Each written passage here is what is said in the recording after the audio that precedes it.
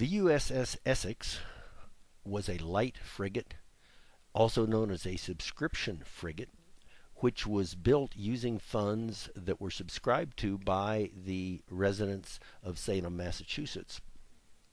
She was launched on September the 30th, 1799, and took part in the Quasi-War with France as well as the War of 1812 with Britain.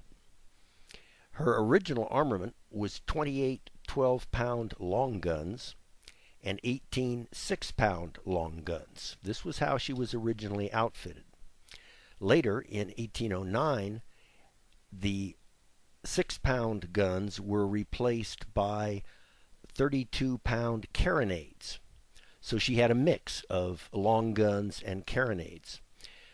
By the War of 1812, she was armed with nothing but carronades, which meant she could fire a tremendous broadside.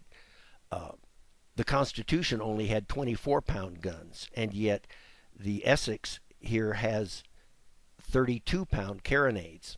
The problem with this was a ship with long guns could stand off well out of the range of a carronade and pound her to pieces. And this is eventually what would happen to her much later in her career. Nevertheless, she was a very, very successful ship during the time that she sailed for the United States Navy, making many cruises, capturing many merchant ships. She rounded the Horn into the Pacific and raised all kinds of havoc with the British whaling fleet then in the Pacific, capturing, I believe it was 11 ships. She was finally cornered in Valparaiso, which is now part of Chile, and when she tried to break out, 2 British ships were able to capture her, and she was then taken into the British Navy. And from 1814 to 1837, she served the British as the HMS Essex, as opposed to the USS Essex. The model that you see of the Essex is what is known as an Admiralty model. This does not have all of the decking, so you can see the beams and the structure of the decking, and as well as the armaments.